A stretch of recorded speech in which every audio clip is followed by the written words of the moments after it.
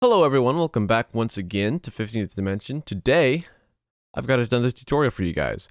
In this tutorial, I'm going to be explaining a sort of trick I discovered about Newtone and a way you can create multiple vocal harmonies from one vocal take.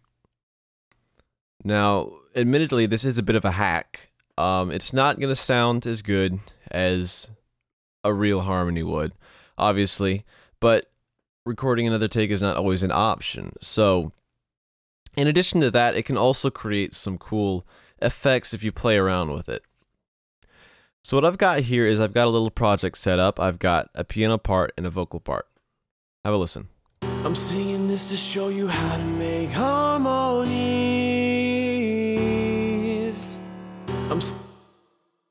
Yeah.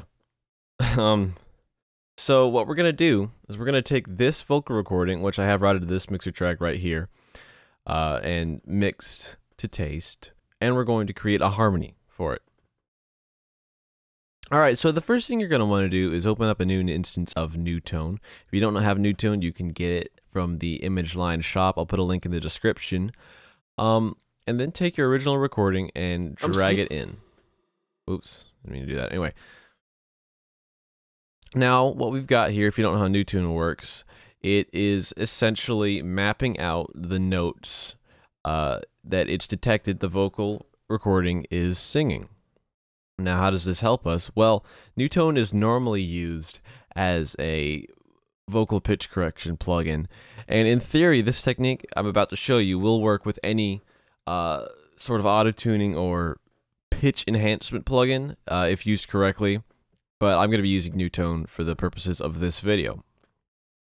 So after that, click this little button that says Slave Playback to Host.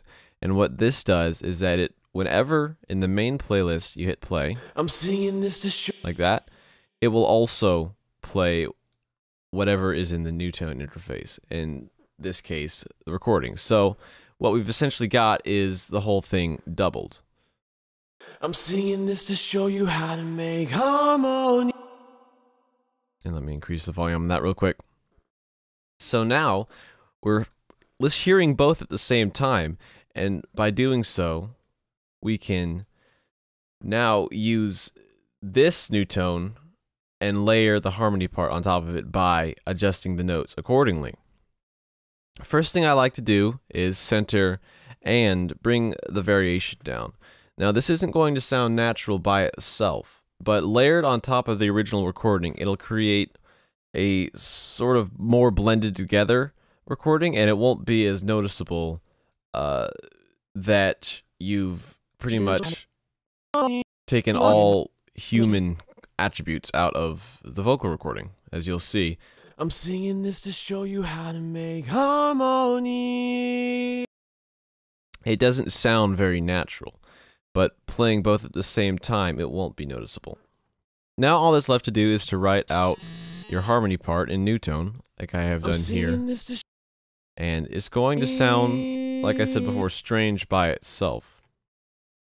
But in just a second, you'll see how the two come together.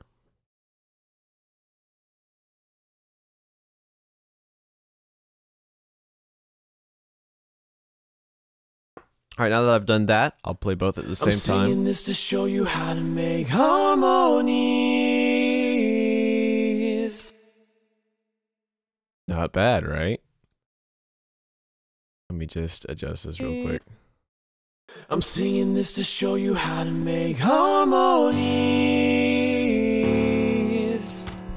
Check that out. By itself, I'm singing this to show you how to make harmonies. Sounds very unnatural. Together, I'm singing this to show you how to make harmony. It actually works quite well. Now, the final step would be to drag this out of Newtone and then disable Newtone because you don't want that playing along with the host just randomly. And then route your harmony part. Actually, let me rename that. Sorry guys, I accidentally stopped the recording right there. I don't know how that happened. Anyway, moving right along. I was going to rename this to harmonies, like so, and route that to a mixer track. And then, obviously, it's up to you how you want to mix that, but I'm singing this to show you how to make harmony. and then really, you're all set.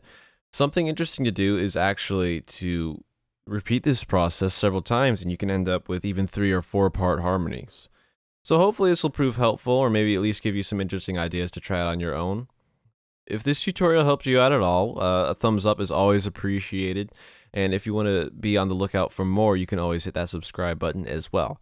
So other than that, I think that's it. I will see you guys in the next video.